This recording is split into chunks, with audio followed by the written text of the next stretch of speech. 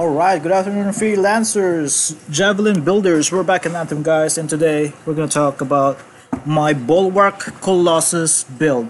So in this build, you will gain some armor back using your heavy assault launcher right here, using best defense upgraded shield artillery, hitting an enemy with a rocket restore 35% armor if that is hitting only one enemy. But if you hit multiple enemy, of course, that 35% will be more.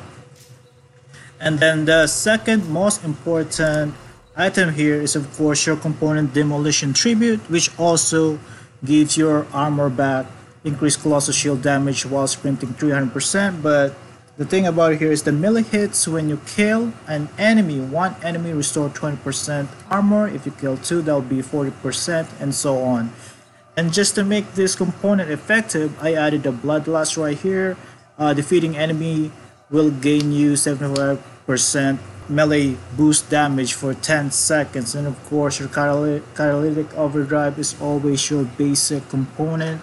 Increase blast combo damage by 50%, detonating a blast combo increase ability damage by 40%. So when it says ability, that's your gear damages, guys. And of course, another boost damage right here is your shock treatment. Increase ordnance launcher damage by 5%. Taking damage increases all damage by 8% for 10 seconds, stacking to 10. So that's additional 80% damage, overall damage, guys. So this one is for your additional melee damage. This one is for your gear damage. This one is for your overall damage, the shock treatment. And we're adding another overall damage using symbiotic surge, increase javelin armor by a large amount, increase all damage by 50% when you pick up a repair pack. So all three of these, bloodlust, catalytic overdrive, and shock treatment should always be up and running in 10-second duration. And of course this one is situational. If you pick up your repair pack, this should also be up and running along with all four of these together. And of course my last one is my defensive components. Heavily reinforce the Colossus armor shields, break increased damage resistance by 40%. My support gear of choice is my surging shield to give me shield, and of course to make me more tougher, 200 gear charges.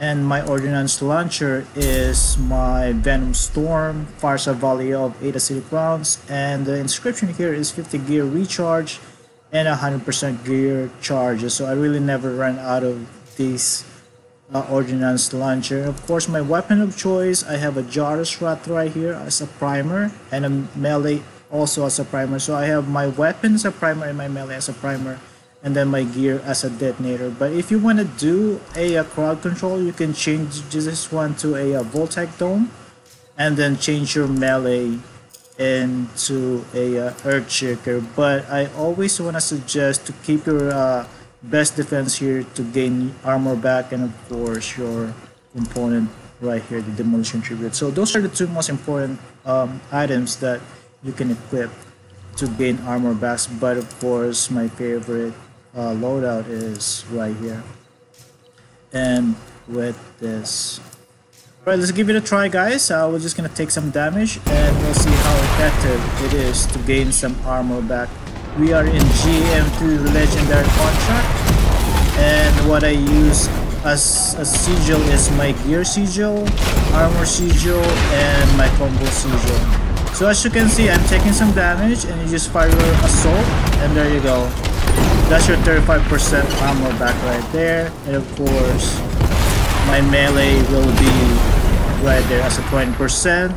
If the initial impact doesn't kill them, the fire damage over time will kill them. There you go. And of course running out of armor, just fire that. There you go. And for my ordnance launcher, it's just this one, guys, with 100 gear charges. I really never run out of this. I can just keep firing this all day. As you can see on my right bottom side, it just never run out. And then when I'm running out of armor, oops, I missed that one. There you go. As you can see on the left side, guys, all that damages, shock treatment, symbiotic surge, catalytic overdrive are all up and running, including my bloodlust. So all that boost, guys,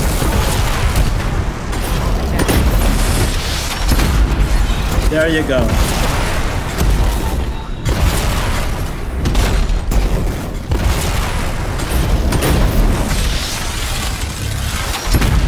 Get some armor back.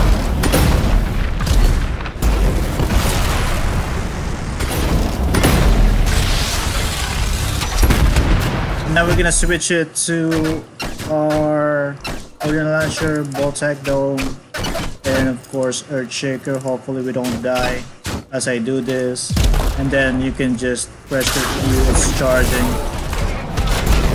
Let me charge it real quick. There's a lot of enemies here, guys, and then you can just do a Boltec. Oh, it's too powerful. And then you just do that. As you can see, the melee right there. And then Jar's Rod is a primer.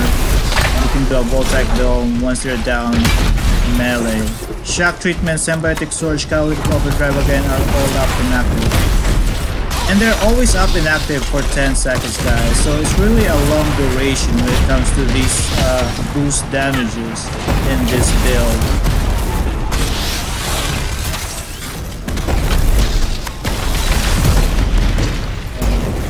My Boltec Dome is too strong, even in GM3, just killing everything. Anyway guys, I'll end it right here. Thanks for watching, have a good day, and bye bye guys.